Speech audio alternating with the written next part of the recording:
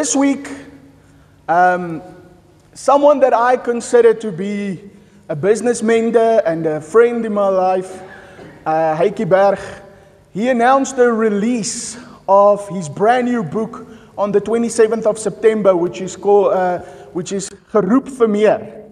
Okay, so it's an Afrikaans book, but it's actually in English, it's called For More.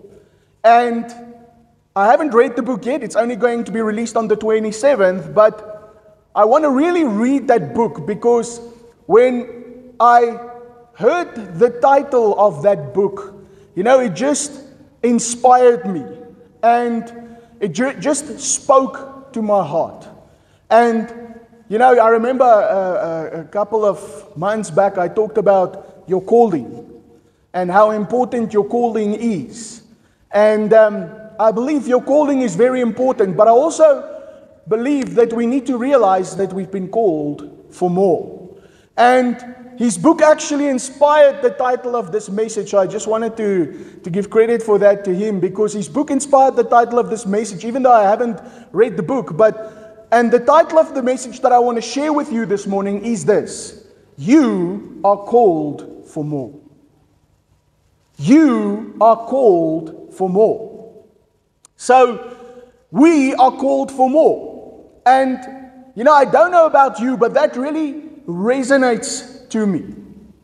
And it speaks to my heart. And I believe that, and I want you to listen to this statement, that I believe that our wildest dreams don't come close to what God has prepared for us. Our wildest dreams don't come close to what God has prepared for us. And it is amazing if you see this capacity to dream. I see this capacity to dream in Joshua. It's amazing when we are little how we have the capacity to dream. He has this dream. He said to me the other day, he said to us, no, he wants to go and he wants to live in America. And he wants to build 2 mansions. One mansion for himself and one mansion, a double-story mansion, by the way. A double-story mansion, one for himself and one for his friend Lezuko. And they're going to stay together. And they're going to have slides that are connected to each house. And in the morning when they wake up, they're just going to jump on the one slide and they're going to, just slide to one another.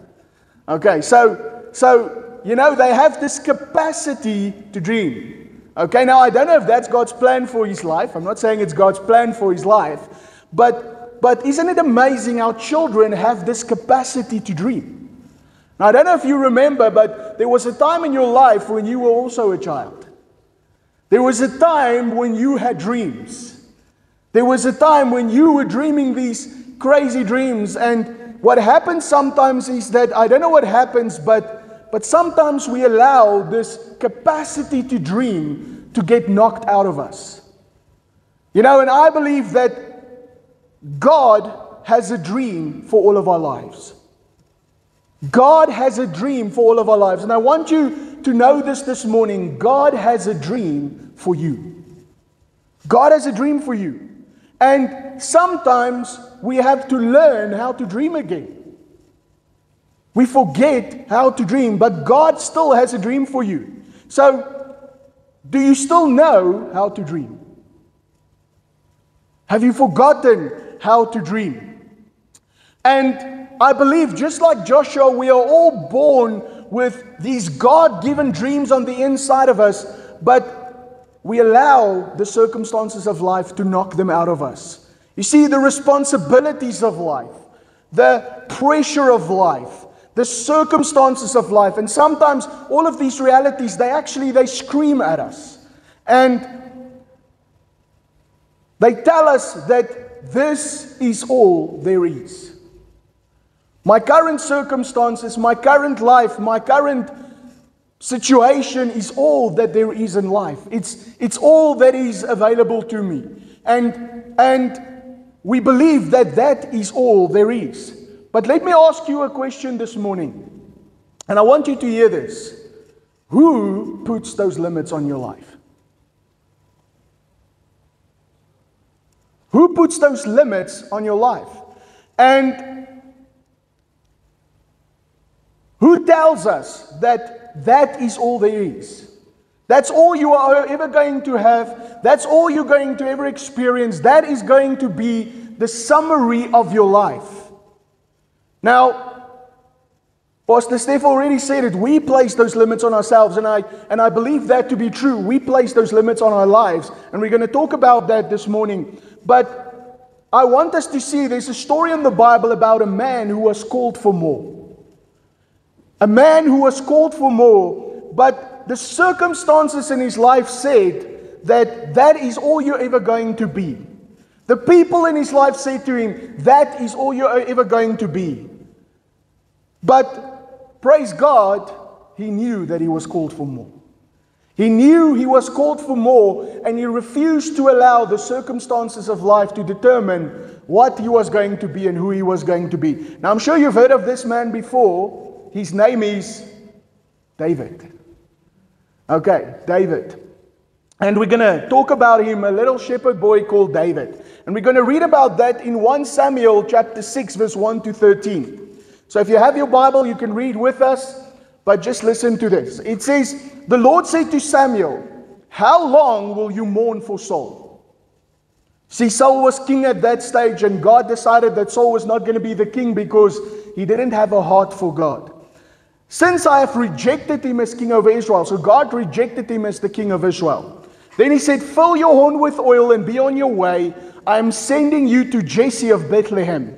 I have chosen one of his sons to be king. But Samuel said, how can I go? If Saul hears about it, he will kill me. Okay, he was afraid to go to do what God told him to do. But then we read, the Lord said, take a heifer with you and say, I have come to sacrifice to the Lord. Verse 3, invite Jesse to the sacrifice and I will show you what to do. You are to anoint me for the one I indicate. Okay, you see, God had already had a plan. Verse 4, Samuel did what the Lord said, and when he arrived at Bethlehem, the elders of the town trembled when they met him. They asked, do you come in peace? Verse 5, Samuel replied, yes, in peace. I have come to sacrifice to the Lord. Consecrate yourselves and come to the sacrifice with me. And then he consecrated Jesse and his sons and invited him to the sacrifice. When they arrived, Samuel saw Eliab and thought, surely the Lord's anointed stands here before the Lord. But the Lord said to Samuel, and I want you to listen to these words especially, do not consider his appearance or his height, for I have rejected him. The Lord does not look at the things people look at. People look at the outward appearance, but the Lord looks at the heart. Okay, and then we see Abinadab comes and he stands before Samuel. We see all of the other brothers come and stand before Samuel. But the Lord says each of them is not the one that I have chosen. Every one of them is not the one that I have chosen. And then verse 11 we read, so he asked Jesse, are all these the sons you have? Okay, can you imagine? Are all these the sons you have? So he even forgot about little David, the shepherd boy in the field. Okay, when the king was going to be anointed, one of my sons is going to be, but forget about David. Okay, he's just the shepherd boy. Okay? And then it says, Samuel says to him, Jesse says, there is still the youngest. Jesse answered, he is tending the sheep. And Samuel said, send for him. We will not sit down until he arrives. You see, sometimes God makes the people around you sit and wait until when it's the moment that he has appointed for you. Then we see verse 12. So he sent for him and had him brought, and he was glowing with health and had a fine appearance and handsome features. Then the Lord said, rise and anoint him, for this is the one. Verse 13, so Samuel took the horn of oil, anointed him in the presence of his brothers, and from that day on, the Spirit of the Lord came powerfully upon David, and Samuel then went to Ramah. Okay, and I want us to focus on verse 7 and verse 12, and I'm going to repeat those verses. But verse 7 says, but the Lord said to Samuel, do not consider his appearance or his height, for I have rejected him. The Lord does not look at the things people look at. People look at the outward appearance, but the Lord looks at the heart. And verse 12, so he sent for him and brought him. He was glowing with health and had a fine appearance and handsome features. Then the Lord said, rise and anoint him. This is the one. You see, when God chooses someone for a purpose, when He places a dream in someone's heart, He doesn't consider the outward appearances. He doesn't look at the circumstances. He doesn't look at his height. He doesn't look at, what is going on around his life. He doesn't look at what people are saying. But He looks at what is in your heart. And what is in your heart? It is the dream that God has placed there. It is the dream that God has placed there. You see, when it comes to your purpose and the dreams that God has placed in your heart, just like David, he says to you, you are the one. You are the one. You are the one that I have this dream for. You are the one that I have this purpose for. You are the one that I have this plan for. He places it in your heart, and He says to you, it doesn't matter what is happening around you. It doesn't matter what people are saying. It doesn't matter what circumstances are happening around you. It is what God has placed in your heart. What is the dream that God has placed in your heart? You see, and this is the question that I want to ask you this morning. Do you believe you are the one? So say to the person next to you, I am the one. Okay? You are the one in whom God has placed a dream. You are the one in whom God has placed a dream. Not just the person next to you, but God has placed a dream in your heart. But in order to have that dream and live that dream, the first thing that you need to do, and you can write this down, you need to embrace God's dream for your life. So let me ask you this morning, have you embraced God's dream for your life? Okay, I'm not talking about man's dream. I'm not just talking about goals. I'm talking about, have you embraced God's dream for your life? Okay, and we read about that, and I was reading this in the Passion Translation, and it is so beautiful, and I want you to listen to this. Ephesians 3, verse 14 to 21. This is a prayer of Paul. And listen to how beautiful this is in the Passion Translation. It says, so I kneel humbly in awe before the Father of our Lord Jesus the Messiah, the perfect Father of every father and child in heaven and on earth. Verse 16, and I pray that He would unveil within you, everybody say within me, the unlimited riches of His glory and favor. Did you hear that? The unlimited riches of His glory and favor, until supernatural strength floods your innermost being with His divine might and explosive power. Isn't that powerful? God wants to flood your being with His light, with His life, until you are filled with His explosive power, His dunamis power. Verse 17, then by constantly, everybody say constantly. Okay, I'm going to use a few words that I want to emphasize. So, by constantly using your faith, the life of Christ will be released deep inside you. And the resting place of His love will become the very source and root of your love, of your life. Then verse 18 and 19, then you will be empowered to discover, everybody say empowered. What every Holy One experienced, the great magnitude of the astonishing love of Christ in all its dimensions. How deeply intimate and far-reaching is His love. How enduring and inclusive it is. Endless love beyond measurement that transcends our understanding. This extravagant love pours into you until you are overflowing with the fullness of God.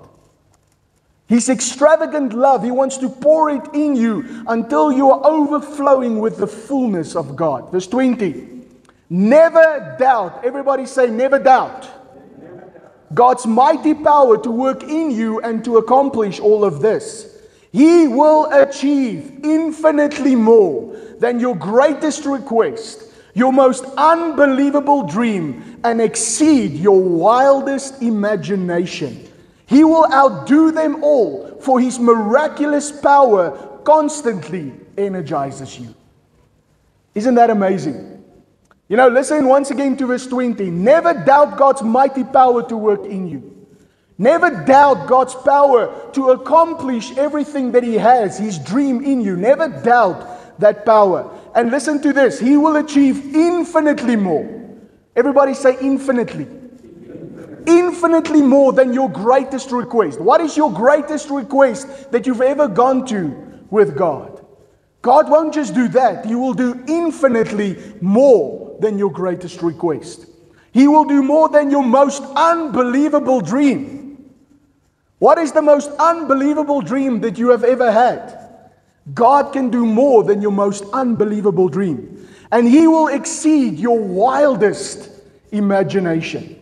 Now, I don't know about you, but that sounds to me like our wildest dreams don't compare to what God has prepared for us. Our wildest dreams don't compare to what God has for us. So, think for a moment about your biggest dream. You know, I know sometimes when you talk about that, it's like people get uncomfortable. You know, when you start telling them, start to dream, they get uncomfortable. Okay, they don't want to talk about their dreams. They don't want to think about their dreams. They don't want to, you know, spend the time to delve a little bit deeper and find those dreams. But think about that biggest dream that you've ever had. I don't know what it is. You know, maybe you believe that God has called you to go to another country and do something there. Maybe God has called you to build a church. Maybe God has called you to set up a training organization. Maybe God has called you to witness to people somewhere in the world. Maybe God has called you to start a business. You know, it doesn't matter what God has called you to do. And whether you feel that is the biggest dream that I can ever have, listen to this. God can do infinitely more than your biggest dream. God can exceed the dreams that you have in your heart. And if you think that is impossible, God says it is possible. You see, and this is the thing. The Bible says, James 4 verse 3, it says, we have not because we ask not. We have not because we ask not. Sometimes we don't ask God for the dreams that He has for us. Matthew 7 verse 7 to 8, Jesus says, ask and you will receive. Knock and the door will be opened for you. Matthew 17 verse 7, if you have faith as a mustard seed. How many of you know how big a mustard seed is? It's the smallest seed that there will ever be. But if you have faith as a mustard seed, the Bible says you will say to this mountain, move there and it will move. And listen to these words from Jesus, nothing will be impossible for you. Nothing will be impossible for you. You know, do we believe that? Do we believe that with God, with the dreams that He has placed in our hearts, that nothing is impossible to us? You see, God, and this is what I want you to notice this morning, God is not limiting us. God is not the one that is limiting us. God is the one that says, I have great dreams for you. I have dreams for you beyond your wildest imaginations. Okay, but we are the one that is placing a limit on the dreams that God has placed on the inside of us. So how do we stop that? So you need to embrace the dream that God has for you. The second thing that you need to do is that you need to take responsibility. Okay? Take responsibility. Let me ask you, who placed the dream on the inside of you? God. Whose responsibility is it for that dream to come to pass? Yours. Okay? God works in us, okay, but He also works out of us. Okay? He worked it into you, but He wants to work it out of you. And to work it out of you, you have to do something. You have to take responsibility for that dream. So how many times do we take responsibility for the dream that God has placed in our hearts? Okay, we treat it like it's this polished trophy that is standing there in a case. We treat it like it's something that, one day I will get to that. One day when life isn't so busy. One day when I have time. One day when the opportunity is good enough. One day when the circumstances of life is okay. One day when I have everything under control. Let me ask you, for you, how many for you has those one day, that one day, has it come yet? Okay, if we're going to wait for that one day, it's not going to come. You see, one day will never come until you take responsibility. Take responsibility for the dream that God has placed in your heart. Deuteronomy 30 verse 19 out of the easy translation. It's the first time I heard of this translation, but the easy translation, it says, "Today I want the sky and the earth to hear what I have said to you." Okay, and this is God speaking. He says, I want the sky and the earth to hear what I'm saying to you. He says, I have told you what you may choose. Everybody say choose. You see, what does God give you? He gives you choice. He gives you the opportunity to choose. And he says this, he says, you may choose life or death. You may choose life or death. You see, whose choice is that? It's ours. God says, I put all of these things as a witness against you. Choose life or choose death. You may choose the Lord to bless you or curse you. So let me ask you, how many of you are going to choose death this morning? How many of you are going to choose that God curse you this morning? Okay, none of us will consciously do that, will we? But have you noticed that if we don't take responsibility, sometimes we unconsciously choose that? If I'm just going with the flow, if I'm just going with the circumstances of life, those things I have unconsciously chosen the curse. I have unconsciously chosen not to do the will of God. You see, and if we don't choose, if we don't make the decision, then nothing will happen. We have to take responsibility. And listen to what God says, the last part of that verse. He says, choose life today, so that you and your descendants will live. You see, your choice is not just going to affect you. It's going to affect those that come after you. It's going to affect your children. It's going to affect your lineage and everyone that God puts in your bloodline. So, I want to see that if we want to see God's dream for our lives come to pass, we have to take 100% responsibility for the dreams that He has placed in your heart. Have you taken 100% responsibility for the dreams that He has placed in your heart? You see, what we achieve, the results we produce, the quality of our relationships, the state of our health, our physical fitness, our income, our debts, our feelings, everything in our life, we have to take 100% responsibility for what we produce. See, we are producing those things in our lives, and we have to take 100% responsibility for what we produce. And, I'm not blind to the fact that it's not easy. I'm not saying it's easy, but all good choices are never easy. Okay, if it's easy, it's probably not good for you.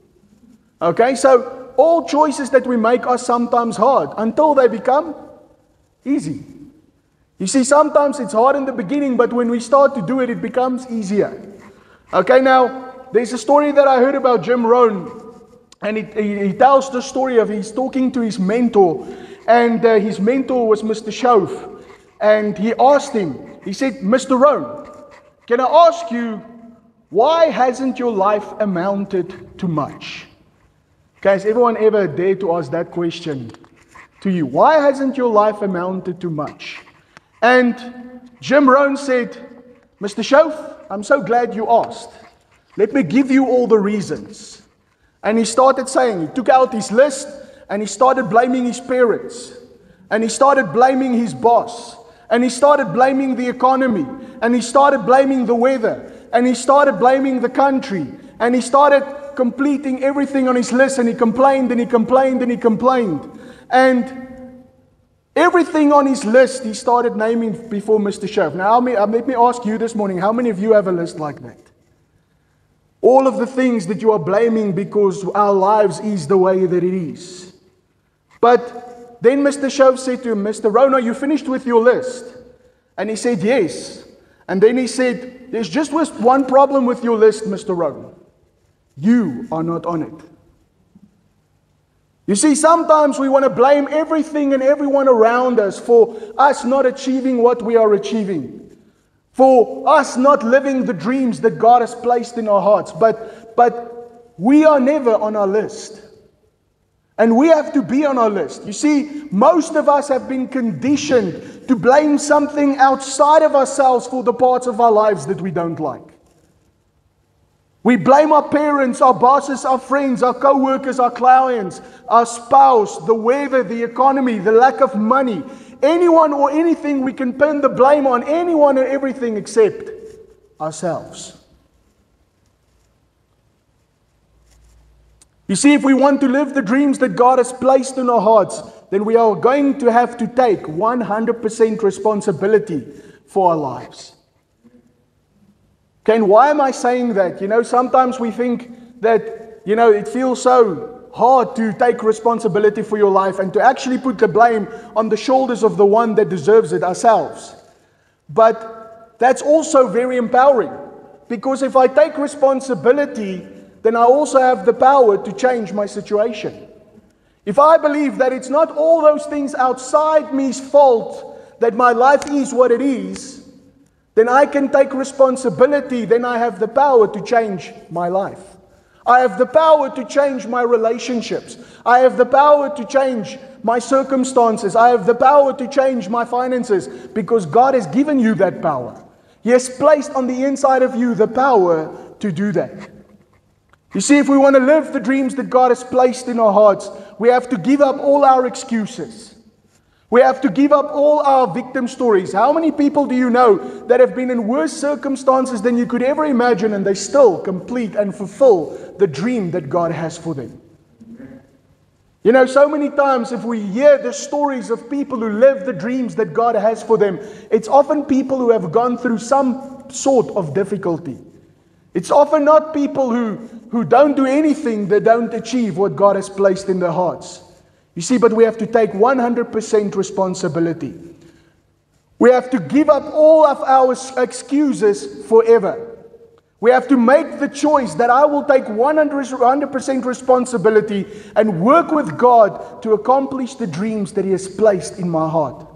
You see, sometimes, and that is sometimes the hardest thing for us to do, because sometimes the problem is not the circumstances around us, it's the mindset within us.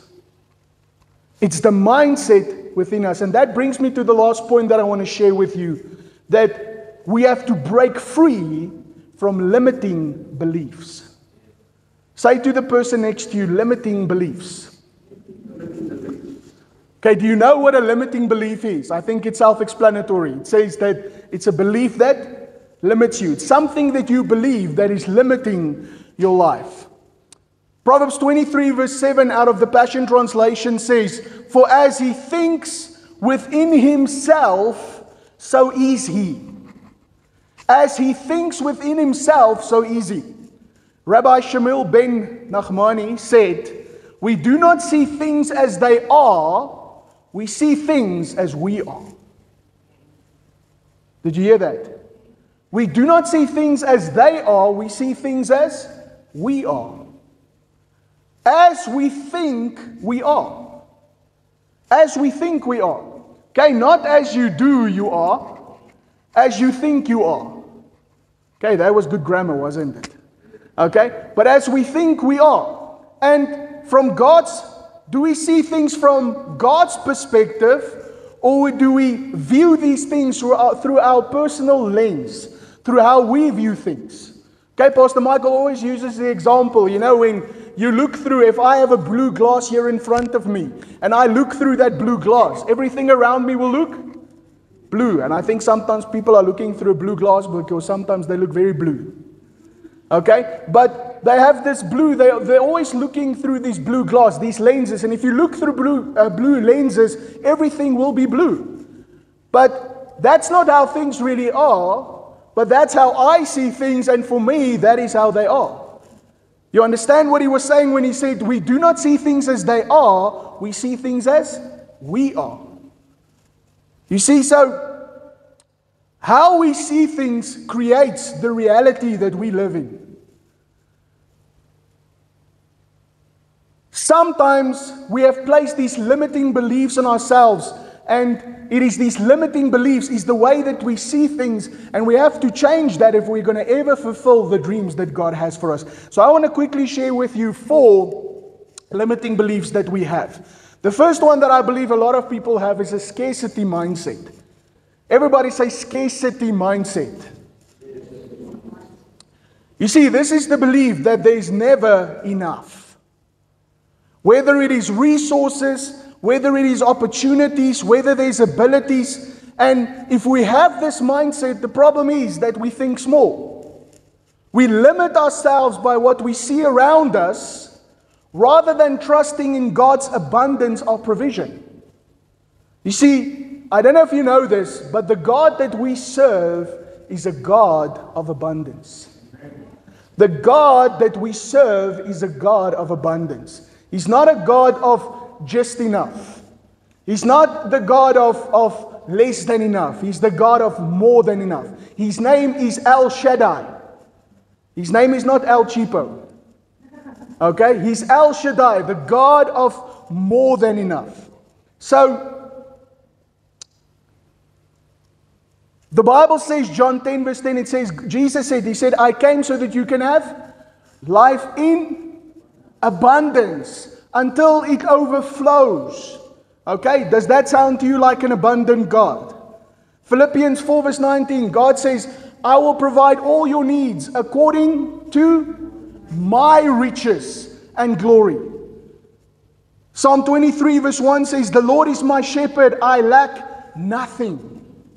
Ephesians 3 verse 20 says, God can do exceedingly, abundantly above all that we dare ask or think. You see, He's the God of abundance. And the problem is that if we have a scarcity mindset, we focus on what is missing in life.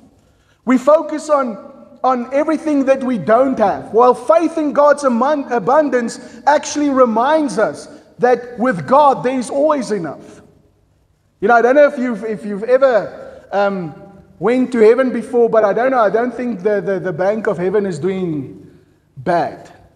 Okay, I don't think there's in heaven any shortages. Okay, the Bible actually says that the streets are gold. Listen, they are not made of gold, they are gold. Okay, the finest, purest gold that there will ever be. Okay, there's no lack in heaven. And I don't know if you notice this, but when Jesus taught us to pray, He actually said this. He said, Father, let your will be done on earth as it is in heaven. You see, God is not a God of lack.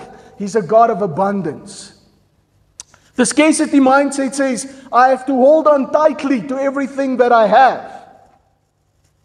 Faith in God says, I can give freely because my God owns it all and He can provide for me. Scarcity mindset is all about self-preservation. You know, I just have to preserve myself. Be careful, preserve myself. While faith in God says, live generously and confidently. We give and live with open hands because we believe that God's supply cannot be exhausted. And isn't that exactly what Jesus demonstrated? You know, when He was on earth, He never focused on lack. When there was lack, there was provision. And He didn't have a scarcity mindset. You see, fear of lack keeps us stuck. But faith in God's abundance propels us into the future that God has for us. You see, if you're going to stay in that fear of lack, you're never going to do what God has called you to do. Because that fear of lack will always say to you, I don't have the money. How many times have you had an opportunity, and when that opportunity came, you said, I can't do it because I don't have the money. I don't have the resources. I don't have the